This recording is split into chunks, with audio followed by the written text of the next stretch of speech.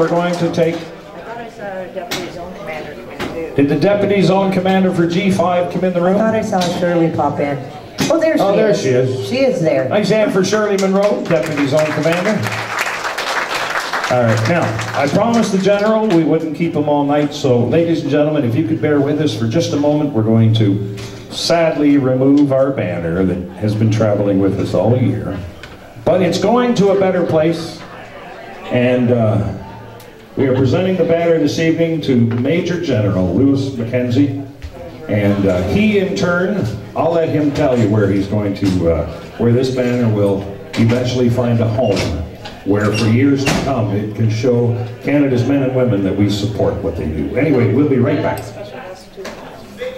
Oh yeah, and don't run away because we got a ton of great musicians in the room. Jim Simpson's here, Barbecue Bob Claremont is here, Jack Denovan is here, Judy Moffat is coming in like it's going to be an absolute blast, so don't you dare run away.